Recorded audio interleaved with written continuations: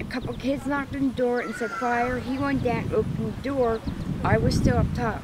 And one of those kids was 12-year-old Ilijah Rodriguez, who was being honored for his bravery this Wednesday night. We were just running down here, banging on all the doors, and then just yelling, fire, fire! All my friends weren't thinking about our lives, we were thinking about everyone else's. Just running around, knocking on all the doors, telling them to get out. There's a fire. Some of them didn't believe us, but when we showed them that it was a fire, they just got out, grabbed all their stuff that they could grab, and just got out of the building.